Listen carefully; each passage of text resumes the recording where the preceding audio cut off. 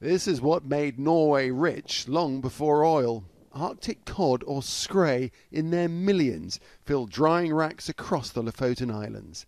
Winter after winter, fishermen here have cashed in on the annual migration south from the Barents Sea. It is a tradition that goes back thousands of years. The cod is caught, it's gutted, and then it's hung out to dry for several months. And what you end up with is a dried fish that retains nearly 100% of its nutrition, a prized delicacy from Italy to Nigeria.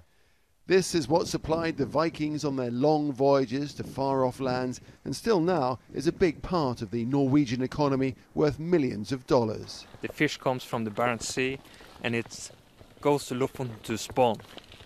And that's because of the Atlantic Stream. So the Atlantic Stream, it stops by Lofoten and it brings food, it brings the higher temperature, even though it's not warm, but it's higher, high enough to spawn.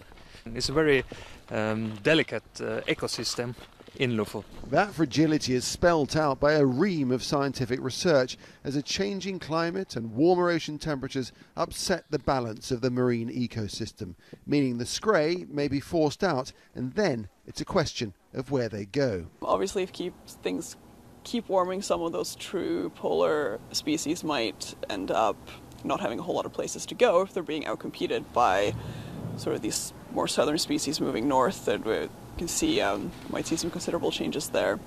This year, Gerd Nielsen caught 13,000 kilos of cod. It's been a pretty good season, but he's worried about the future. Climate change could change everything.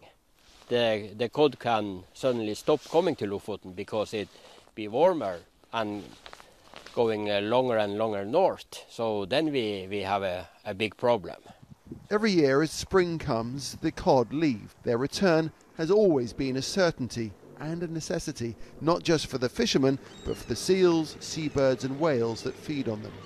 Now this extraordinary feat of nature is under threat, and the outcome, as ever, depends on the political will to act in a time of global crisis. Nick Clark, Aljazeera, Lofoten Islands, Norway.